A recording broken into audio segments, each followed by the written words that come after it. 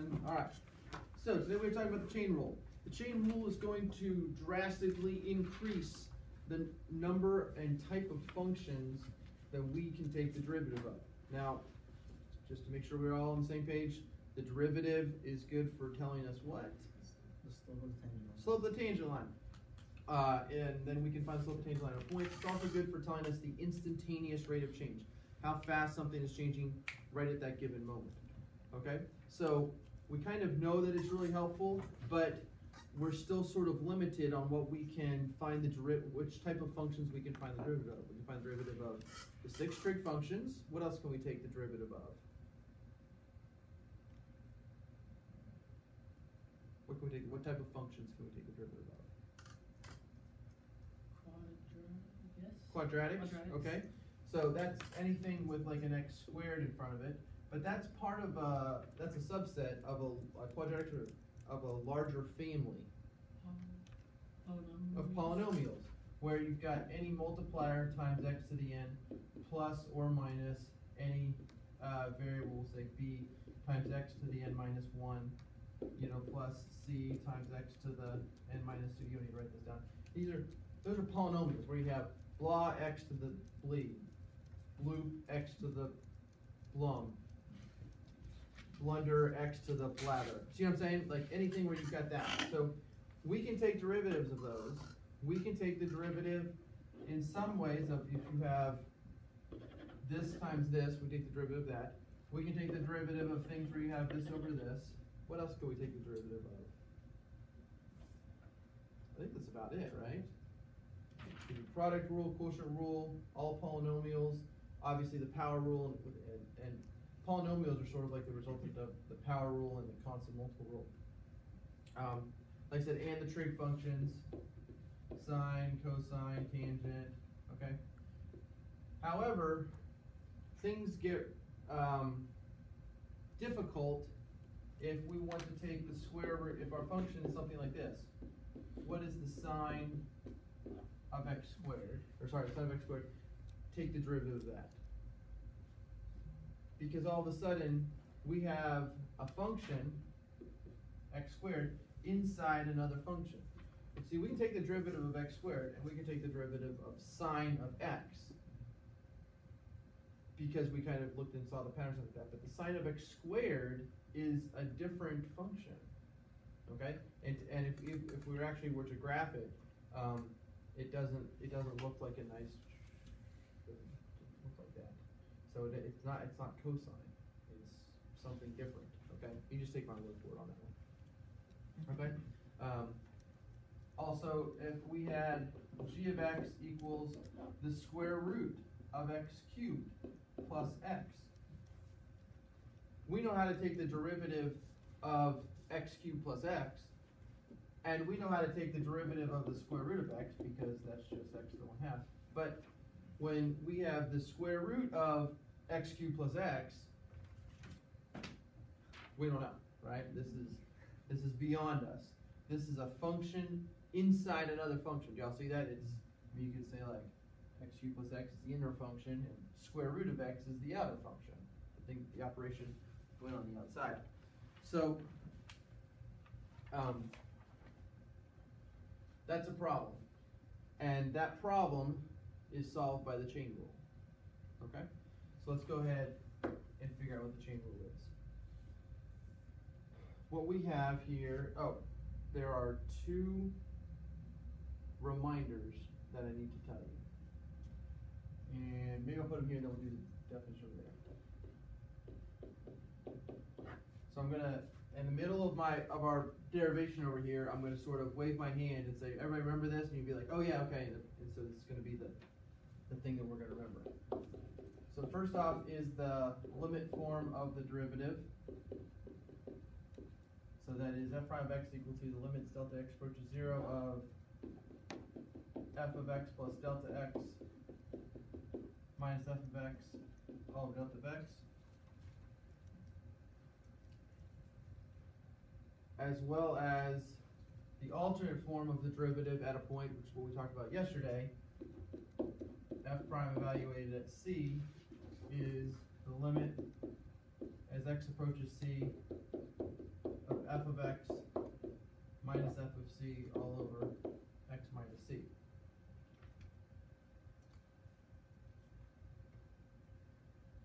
So those are two things that we're going to... Real quick, how do you know when to use which one? Just when you're given a given point? Well, normally, we are beyond those. Normally, if I say find the derivative, We'll just find. you're going to apply the product rule or the chain Yeah. rule or the power rule or any of those, or the These were just the like chain the long rule. ways of doing it, right? Those were the long ways to do it, yeah, and sort of involved in,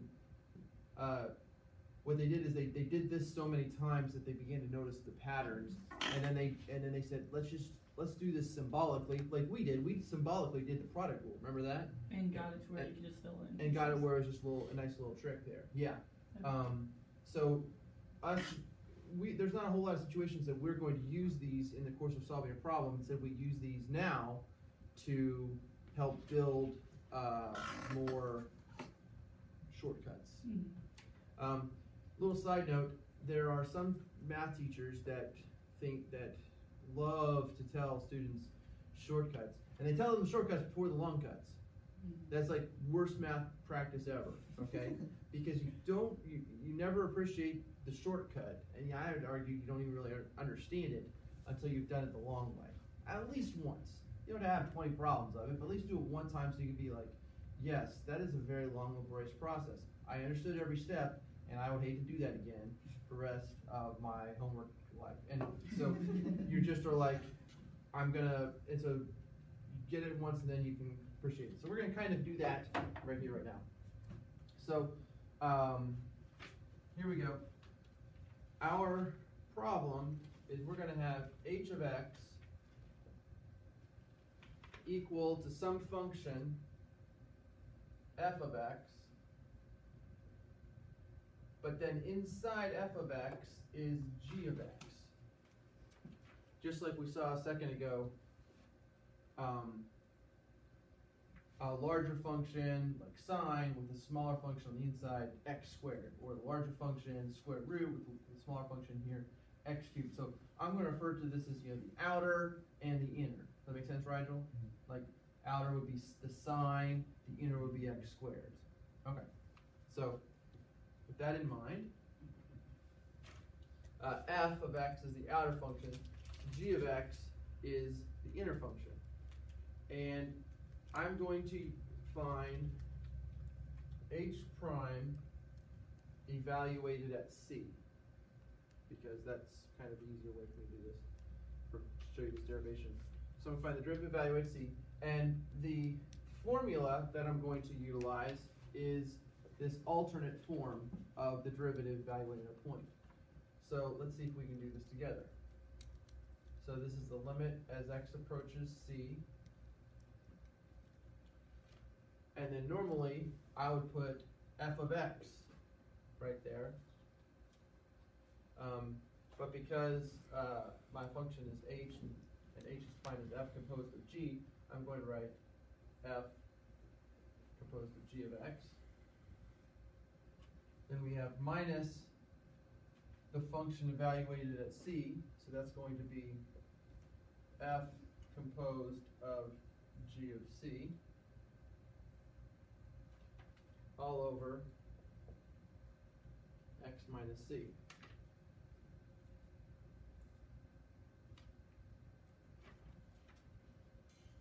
Okay, so that's applying that definition.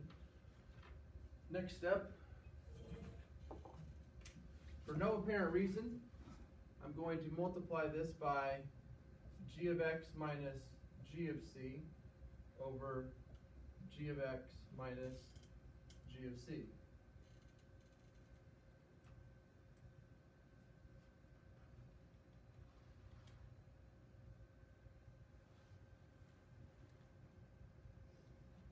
So that's going to give us h prime of c equals the limit as x approaches c. I think I might leave this numerator as is. F composed of g of x minus f composed of g of c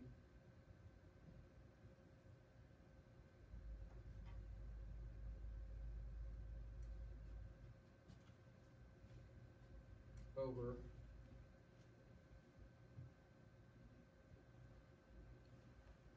when this is going to work. G of x minus G of C times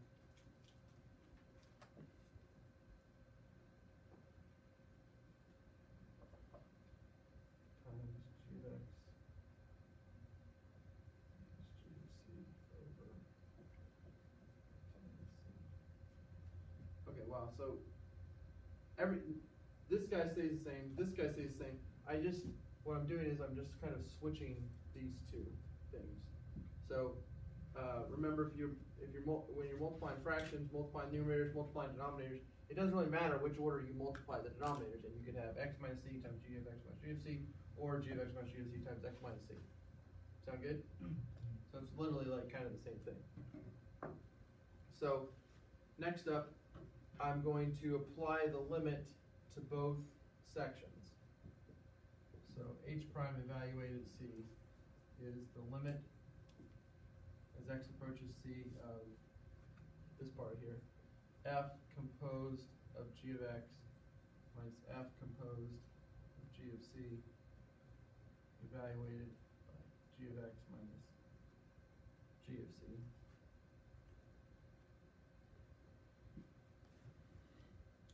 Minus, sorry, not minus, it's times.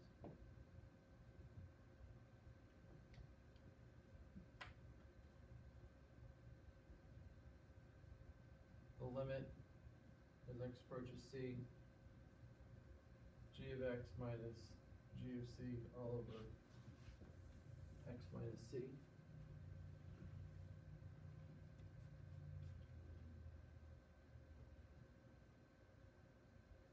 Okay. Believe it or not, we're almost done.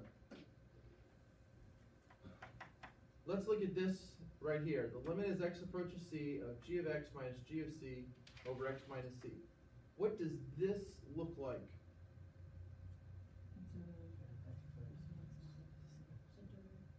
Okay, it looks like this one right here. It looks like it's not the derivative of c. It's the derivative of, I would say, g evaluated at c. Let me say it again. It's the derivative of g, so it's g prime evaluated at c. Because if you look there, it's almost identical to this right here, except I have, there's f's, here there's g's. Okay, no big deal. In fact, this one is almost the same exact thing. Look at this. F of blah minus f of, f of g of x minus f of g of c minus g of x minus g of c. So I've got the same thing inside the f as I have right here, which I've got the same thing inside the f as I have right here. And I have f with something c and f with something c. Same thing over here, right? Okay? So what we need to see is that this right here is a derivative as well. It is f prime. G of c. Yes, and then at g of c. G of c is kind of the one that's inside. So h prime evaluated at c equals the derivative of the outer function with the inner function just as is times the derivative of the inner function. Let me write that over here without the c's, but instead with the x's. Can you still see me on that?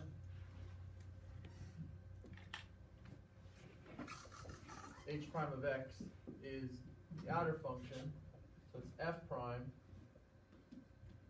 with g prime still intact, so g of x on the inside just safe and warm and hanging out there, no problems, times the derivative of the inner function. So he steps out into the world and we take his derivative. So this is the derivative of the outer with the outer function with the inner function intact, untouched, times the derivative of the inner function. This is the chain rule.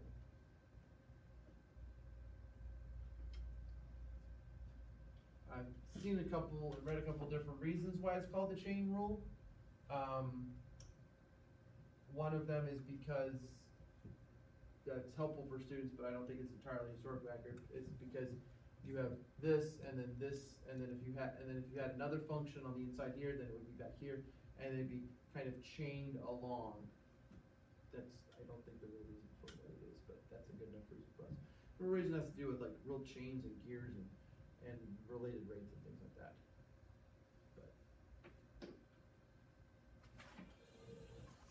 Okay, so let's go back to our original problem and we'll do several examples. Thank you, James.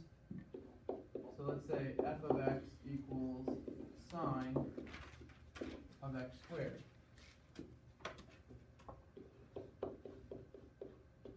The derivative is the outer function. James, what's the outer function? What's the derivative of the first things first? What's the outer function? The sine. So it's the derivative of the outer function. Cosine. Okay.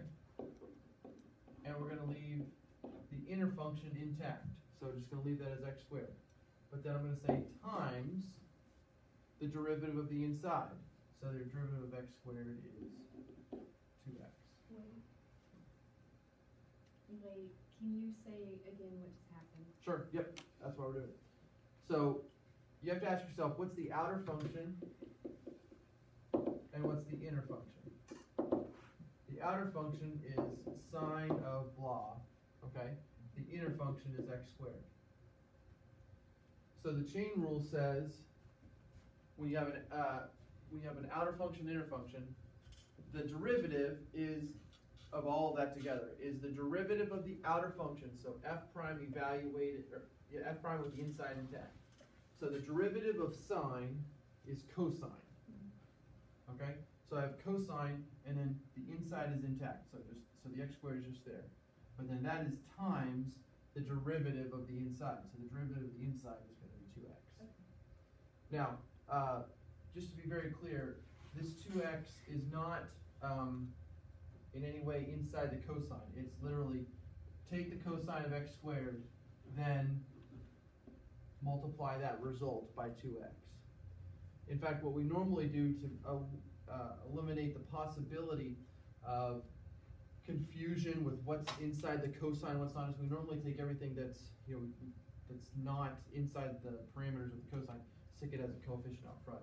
So we would then normally rewrite this to make it very clear. 2x cosine of x squared. Yeah, just stop me if I'm going too fast here. So, just to be clear, if we had another one, g of x equals cosine of x cubed, probably put you on the spot here. What's the outer function? On this one. The cosine of the outer function. Now, test your memory here. Derivative of cosine. Not just sine. Remember, the derivative of the co-functions is negative. So it's negative sine.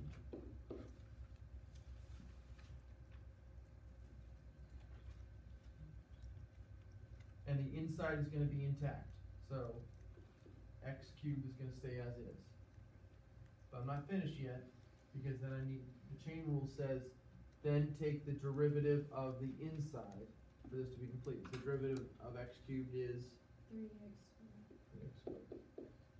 So to simplify this, we would have negative 3x squared sine of x cubed. That is the derivative of cosine of x cubed. Sorry, cosine, yeah.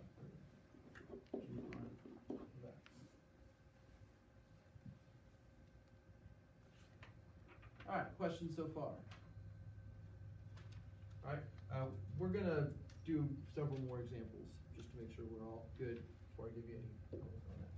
Okay, so what if we have y equals the square root of 3x squared minus x plus 1. Gracie, do you see an outer function and an inner function? Yes. What's the outer function? I think it is the square root of Log. whatever. Yeah, the outer function is the square root. The inner function, the stuff that's on the inside, is 3x squared minus x plus 1. Okay? Now, anytime you see square roots in calculus, just wipe them out and put the exponent to the 1/2 power. So we're going to do that anyway. So I'll say parentheses 3x squared minus x plus 1 to the 1/2 power. Now it's actually even more clear what the outer function is, what the inner function is.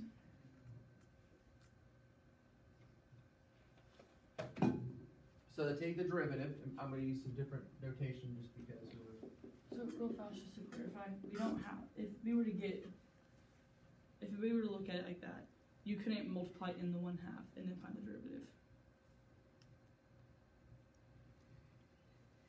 You know what I mean? no. Say again. Like you can't, in this situation, you can't like distribute the 1/2 into that function. That's That not is correct. Right, because distributing the 1/2 would be equivalent to saying that this right here is equal to the square root of 3x squared minus the square root of x Okay, plus yeah, square root of that's 1, and it is not. Okay. So, yeah, distributes when you have a multiplier up front, but exponents do not distribute. But I mean, if I was a really good math teacher, I'd say, pause, let's explore and see if that's an actual option.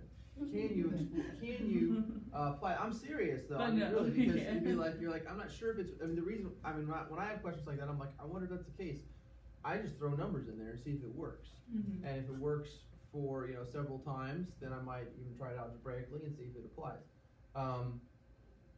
And that is a little bit of a problem that you're relying on my authority saying no, you cannot distribute. Well, I understand the thing when you draw them all out Yeah. separately. That does make sense. You know. That it work. Right. But even then, I mean, how do you know that it doesn't? I mean, you'd have to almost throw numbers in there to see if it would. You see what I'm saying? Anyway, all right.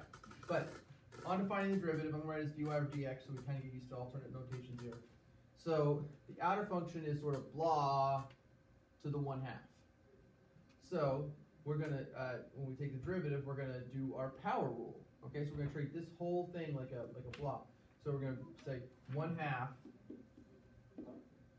times, keep the inside intact, 3x squared minus x plus 1, power down, so negative 1/2. But we're not done yet. Chain rule says multiply it times the derivative of the inside. I'm going to put brackets here. The derivative of the inside is 6x minus 1. And we could leave it like that. We could, if we wanted to be fancy, I guess we could realize that we have a 1/2, so I'll put that in the denominator. 6x minus 1 is in the numerator. And negative 1/2 means put it in the denominator, and then it would be positive 1/2, but that's square root. So I really could do square root 3x squared minus x plus 1. There's a nice rational. But you've got to square the denominator, it gets kind of edgy on that, but. Where did I get the what now? Square root? 2. Yeah. No, not the square root of 2. He's talking about the. There's a 1/2 out front, so it's 1/2 times all that, which means I could write it as 1 over 2 times all of that.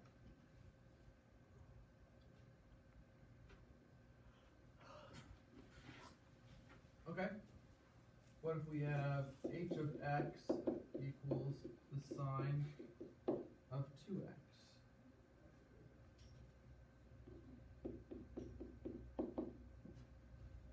James, outer function?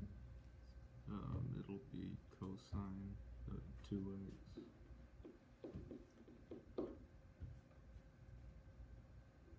And then don't forget the chain rule. It'll be times 2. Times 2. So you would normally simplify it as 2 cosine 2x.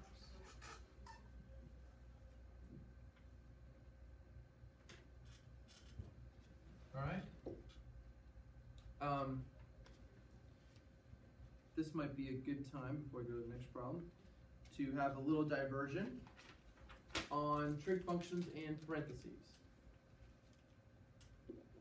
Or as I like to call this, trigtheses. Trig parentheses.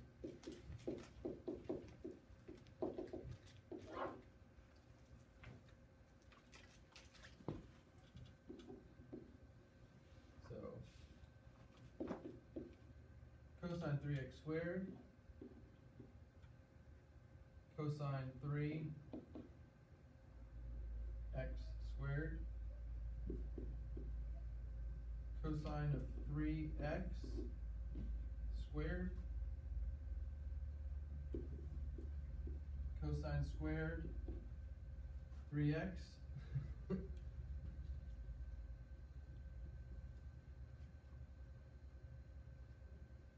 Those are all different things, and they all mean different things. So let's make sure we understand what is what. If in a textbook or in a homework problem you see cosine 3x squared and there's nothing in it, this is poorly labeled. I don't like this. It's unclear. It's ambiguous. Is it cosine 3? Is it cosine 3x or squared, that is? Well, you can assume, and this is sort of, I mean, what this means is cosine of 3x squared. That's what that is. Now I think you can figure out this one, cosine 3 and then times x squared. That seems pretty straightforward, right? You take the cosine of 3, enter, and then whatever number that happens to be, that's going to be times x squared. Alright? What about this? Cosine of 3x quantity squared. Well, what that means is that we're taking the cosine of 3x times 3x. Okay, it means that we're doing the exponents here, and then we're taking the cosine of all of that. So this actually would equal the cosine of 9x squared, following your order of operations, where, Now what about this one down here? Cosine squared of 3x. What does that mean? Cosine 3x times cosine 3x. That is correct. It means cosine 3x times cosine 3x. Or, if you wanted to, you could write it as, it's the cosine of 3x squared. But that's an extra parentheses that math people just do not want to write. We just want to put the 2 right here. Alright? Back off. We're lazy. Alright? So, with that in mind, let's say we have y equals tangent squared x, and we want to find the derivative. Well, the smart thing to do, I would think, would be to rewrite this in a little bit more clear manner. Rewrite it just like this one down here. So rewrite it as y equals tangent of x squared.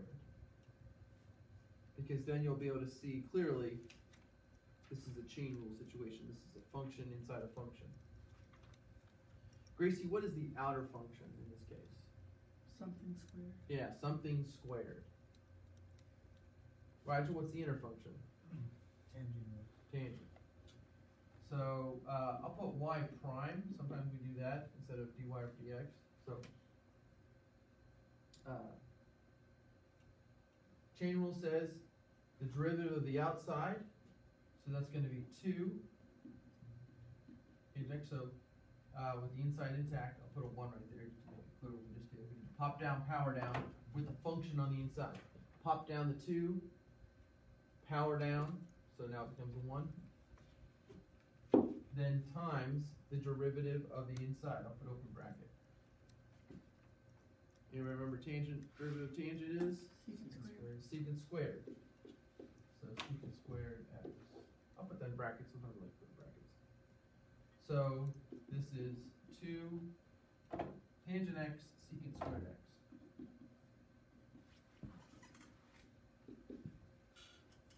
And that's the way that you would see it written. Everybody knows that it's just the tangent of x, everybody knows that it's just secant.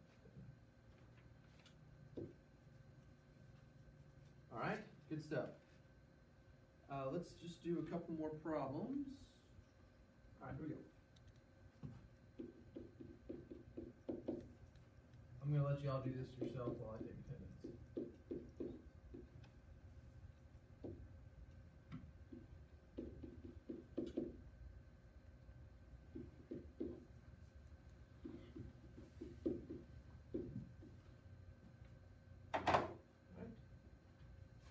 That's negative 7 over 2x minus 3 squared.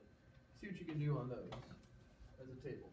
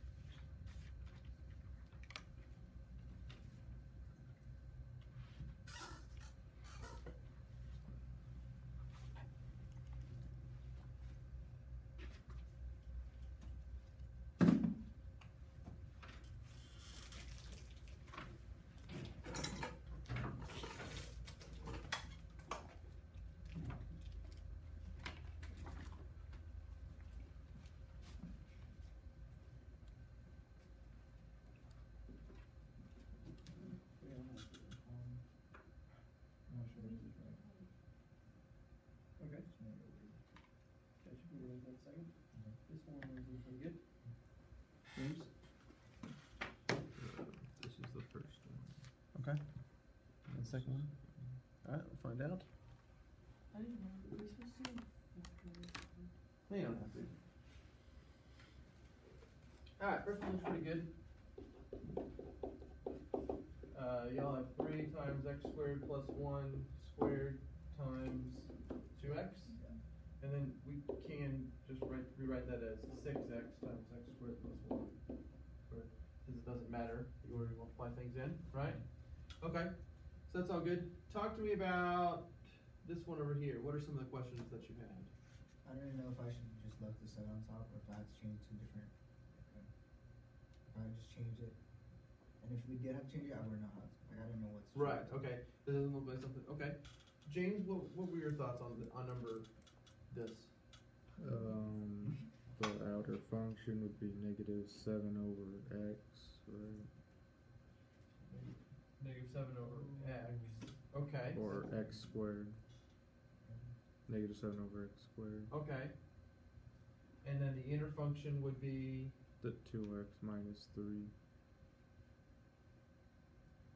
okay. So if you had the derivative, so you're saying it was 7 over blah squared, right? So what's the derivative of that? It would be If you would think about it as 7 times blah to the negative 2, I would think, right? So the derivative of that would be negative 14 to the negative 3. and then times the derivative of the inside, Yes. which I think was just like 2x or something like that. It would just be 2, wouldn't it? 2, you're right, yeah. Okay, So that- interesting way of doing it, which then would give us, so negative 28 times 2x minus 3 to the negative third, which is negative 28 over 2x minus 3 cubed. I would not have thought of it like that. That works. That's weird. That is my answer, but that's not how I did it at all. What I would do is bring this up initially, so that I would have this as negative 7 times 2x minus 3 to the negative 2. Anytime I've got, I really try to avoid quotients and possible quotient rule situations whenever I can, or I didn't even think about that. We'll see if we get the same answer. So this is what I recommend. If you've got something in the denominator, put it up there in the numerator with a negative exponent. Okay? And so that's still g of x. So g prime, here we go, constant multiple, negative 7 stays the same. Pop down, power down. So I've got negative 2, and then we've got 2x minus 3, that stays intact. This becomes a power down to negative 3, and then times 2 right there. So then we have, ooh, now this is interesting. We end up with a positive? I ended up with a positive. Never did mine. And I did it as in like, I did like low d high minus high d low over low squared. We have negative 28 over 2x. I think we just. Here we have negative times a negative, and so that's going to be 28 over 2x minus 3 cubed. So we It's have, because the original problem was Yeah. negative. Yeah, you forgot to write the negative. The very beginning, that Yeah. should have been a negative 7 on the whiteboard. On the whiteboard. Yeah. oh, okay. Yeah. Yeah. So that was negative, which brings up positive. So it is a positive 28 over. You get the same answer. So you do quotient rule? Yeah. That's crazy. It was hard. 3 But I different got ways. the same answer. Yeah, 3 different ways to do that. That's fine. Just kind of depends on which way you see it. So the answer is, there's no official way that you can do it. Low d high minus high d low over low squared would go. Yeah. Okay. I'll have the homework for you tomorrow.